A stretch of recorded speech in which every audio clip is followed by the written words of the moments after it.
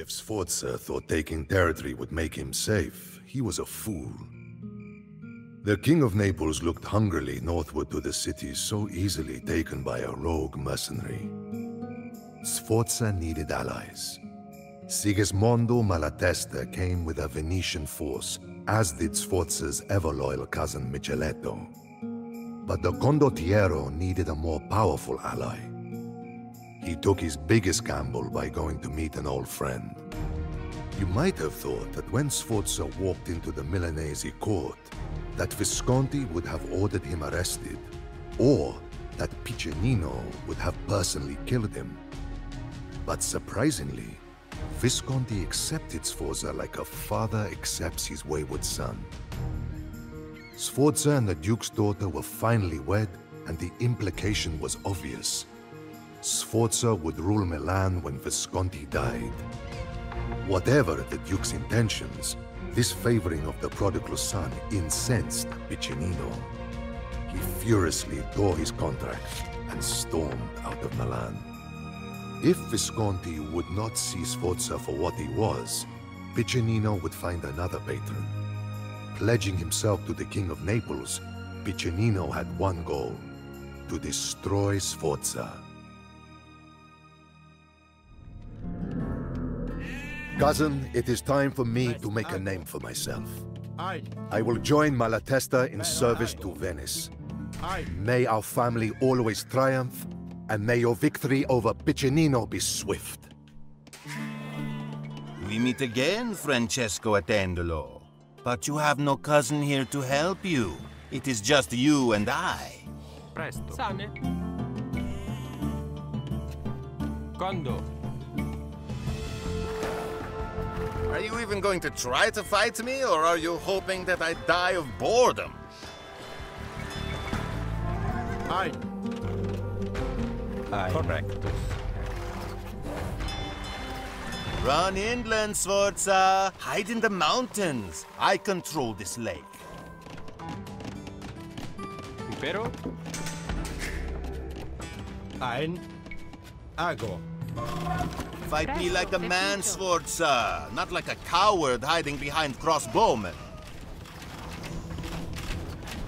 Impero.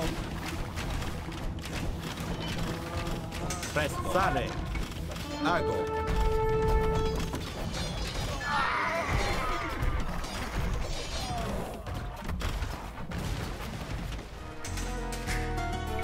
About time you discard your pitchforks and shovels and build a real army. I prefer a fair fight anyway.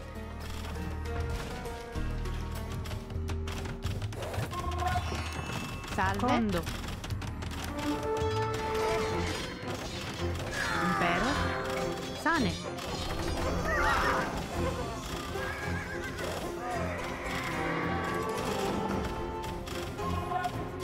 Ein. Sane.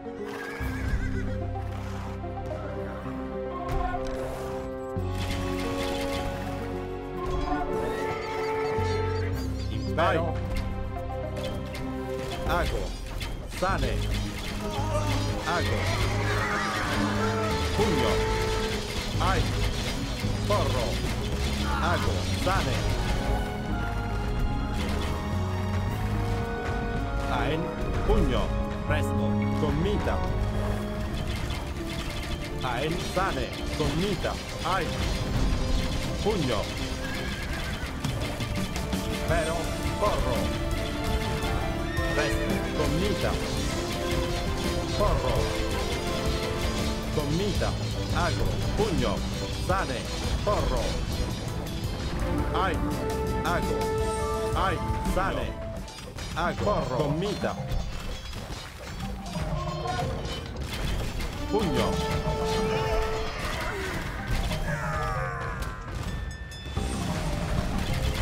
Porro.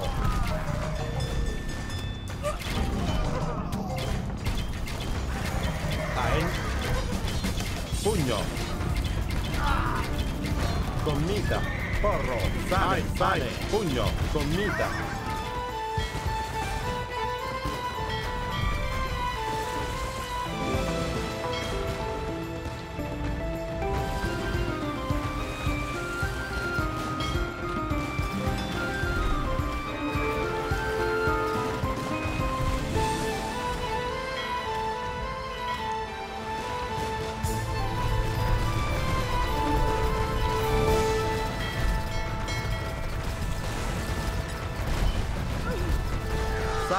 pugno, porro, ein, sane. It is never over, Sforza. I will haunt you until my last days, and my own sons will carry on my purpose, to bring the House of Sforza down to its knees, to the gutter where it belongs.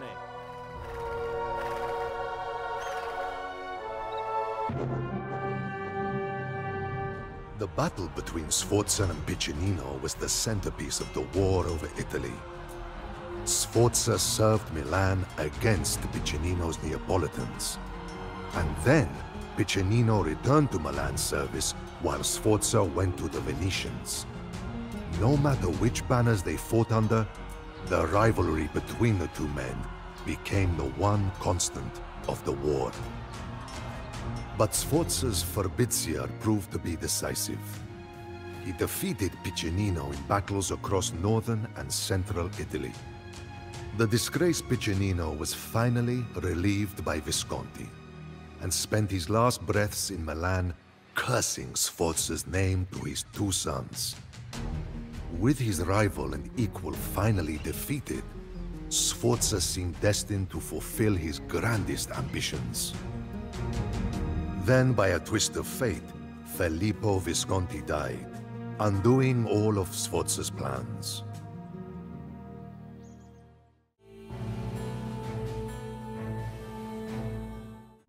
Visconti's death left Milan in turmoil. Outlying towns rebelled, and Venice threatened the city. By way of marriage, Sforza held a better claim on Milan than anyone. But strangely, the ambitious captain did not take his dowry.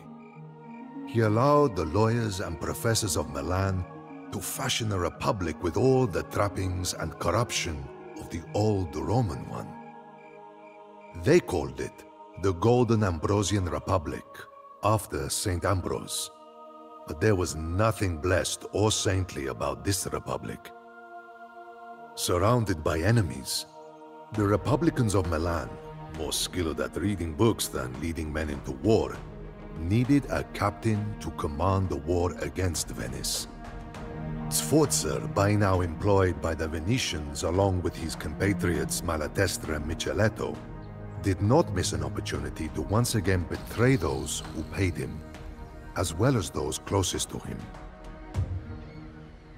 Rescinding his own claims on Milan, he agreed to serve the Republic against his own cousin Micheletto in exchange for control of the city of Brescia. The leaders of the Republic agreed, even though there were many rumblings that Sforza could not be trusted. After all, for a piece of land, he was now marching against his own blood.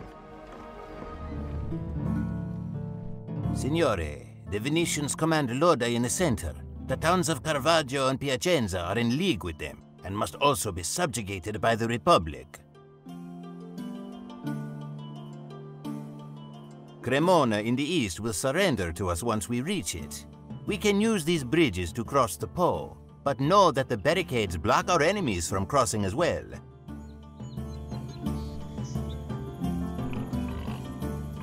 Impero? Return to Milan, Francesco. I have no quarrel with you. Leave the Republicans to fend for themselves, and Impero? both of us will be rich men. Ein, sane, pabulo. Presto, ein, ago. Presto!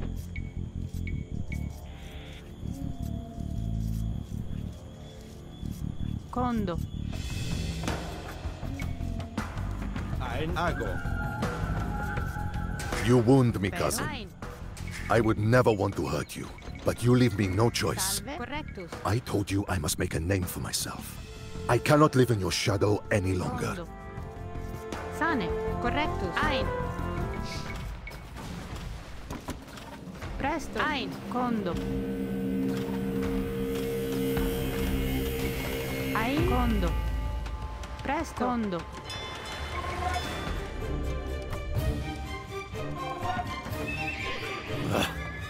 Go back to reading Greek books with your Republican masters, Francesco. Ein, Let men with honor fight for Italy. impero. Ein, sane. Ago. Sane. Your father would weep to see you now, cousin. You fight your own blood for the sake of a sliver of Milanese gold. Presto.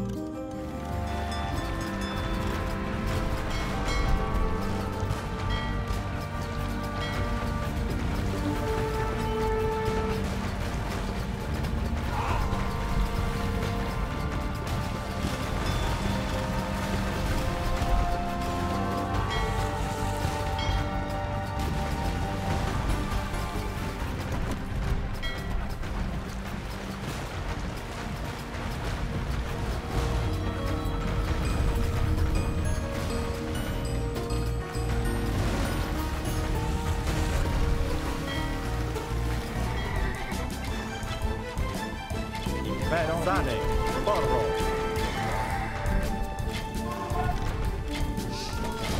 Ai, Commita. Commita.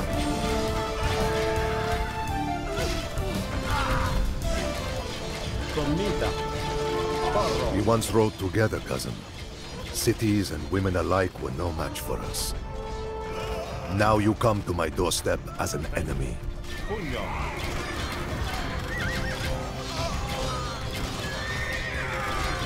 Ai. Vero. Porro. Sane. Commita. Pugno. Presto. Ai.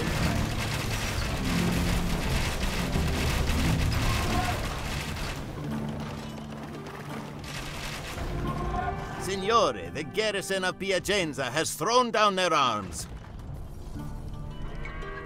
Ein. Presto. Sane. Ein.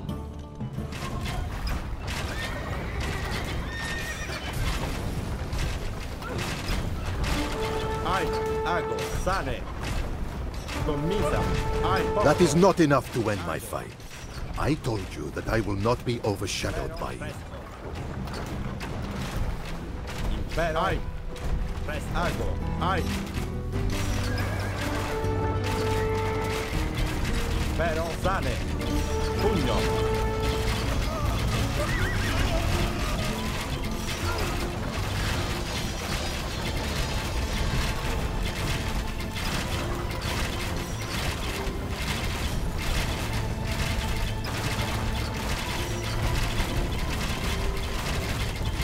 Curse you, cousin.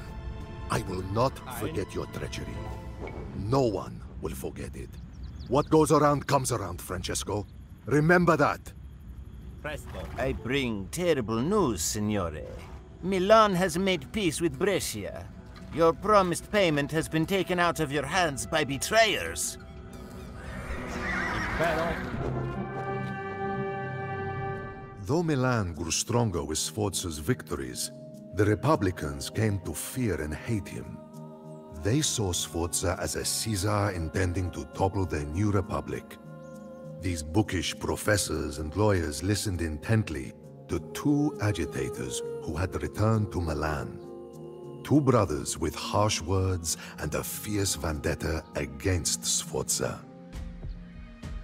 The sons of none other than Piccinino swore vengeance upon Sforza.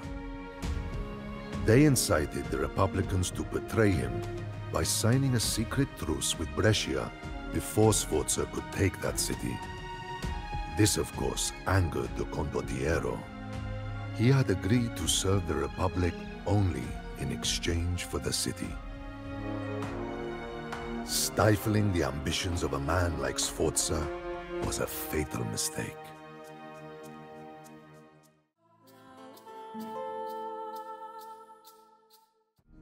Milan was prepared for the siege. Bronze cannons lined the walls and a vast militia was trained. Even the hoarding merchants sold their possessions to arm the mercenaries of the Piccinino brothers. Milan sent emissaries to convince the Duke of Savoy that Sforza would threaten all of Italy. Thousands of Savoyard troops marched against Sforza. But battles are not only won on the field with men and horses. They can also be won in a dark tent over a barrel of wine. In one such tent, Sforza met with Malatesta, now commander of the Venetian troops. Malatesta listened as Sforza ranted furiously of Milan's treachery. He knew that Sforza was not angry that the Republic had betrayed him, as much as that it had done so before Sforza could betray the Republic. But Sforza offered an opportunity for Malatesta and his Venetian employers. While Sforza hurled his men and his riches against Milan's walls, the Venetians would be free to conquer the rest of northern Italy. Malatesta agreed to help Sforza, but as always, alliance and treachery between condottieri were only opposite sides of the same coin. Look, brother, it is Sforza, that little dog that thinks he will be Duke. Let us see how the dog runs when he hears our cannons boom. Correctus. Sane. Ein. Correctus. Condo. They prattle like women, Francesco, but their swords are sharper than their tongues. Here is a token of our friendship. Now, build some towers and walls.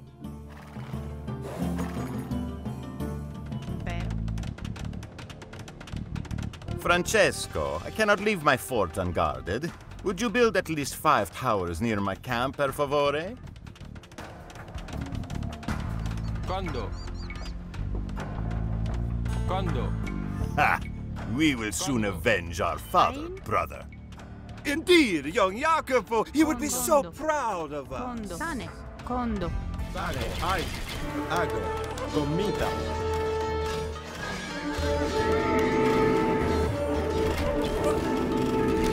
Ein. Pugno. Commita. Ferro.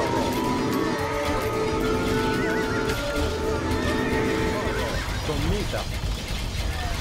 Porro. Pugno. Porro. Sane. Did you think that I would wait to let you betray me? I cannot let the fox make off with all the hens.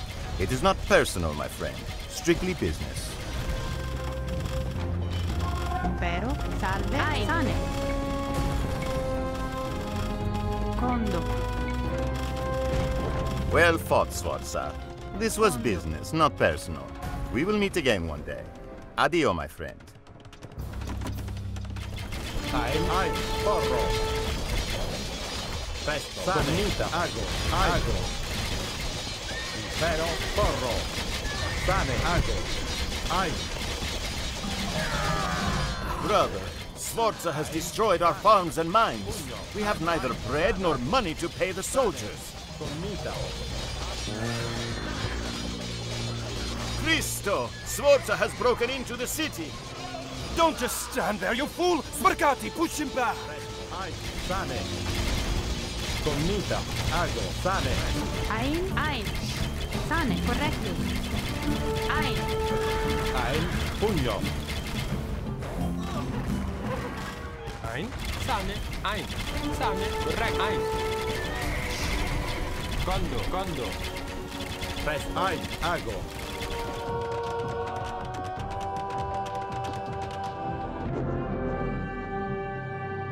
Hunger and disease spread in the besieged city.